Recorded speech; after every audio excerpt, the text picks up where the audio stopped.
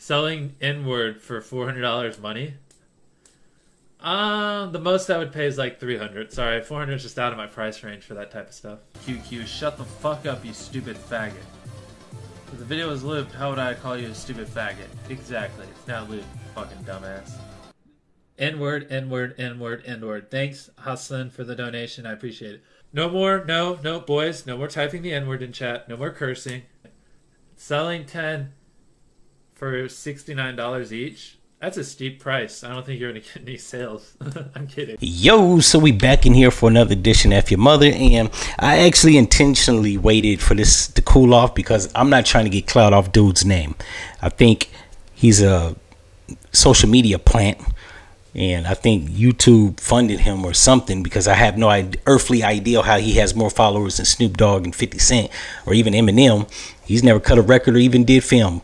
But the Chris Tyson leaves Mr. Beast team after alleged inappropriate behavior with a minor, as he should, right? But this ain't really about him. This is about Mr. Beast. I'm not really trusting that this slime ball ain't got no dirt on him, right? One, he's relatively young, and in my opinion, most of the younger generation that's not black, or even the ones that are black, are clout chasers, and they do a whole bunch of slime ball shit. Now, if Justin Bieber was caught at 15 years old having songs or on camera talking about to be one less lonely nigga, I have reason to believe that this Mr. Beast ain't squeaky clean, right? I think he's a closeted racist, and I got no proof.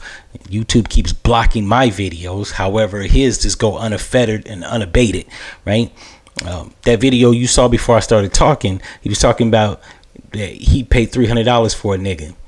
Now, 400 is too steep. Then he goes on to say that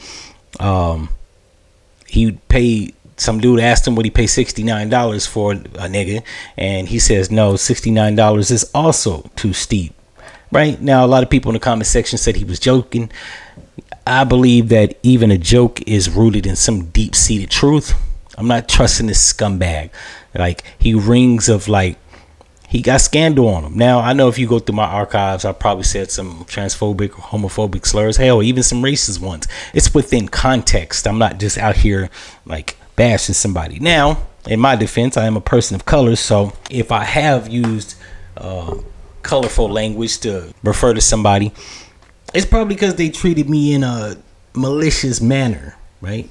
Even black people don't go off the cuff of just saying racist shit or homophobic shit. It's within context. Somebody said something that was offensive to me and I reacted. In his case, as a white man, you gotta be on your toes. And two, even if you don't have to be on your toes as a white man, you can't jokingly say racist shit. One, being white doesn't help you when you do. It hurts you.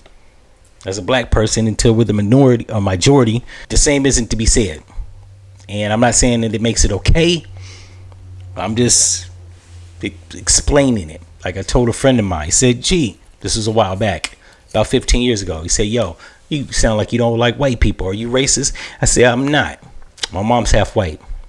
And even though that doesn't make her white, right? It's kind of a conflict of interest to hate white people when my mom is biologically half of what they are, right? But I told him, I said, no, I'm not racist. But if I was, could you honestly say I don't have a reason? I could tell you some stories that make you believe of how I've been oppressed or even been racially targeted by the police or even regular white people. No Karen situations, mostly school systems. In any event, if you like this episode, you know what to do, and I'm out. One less lonely nigga.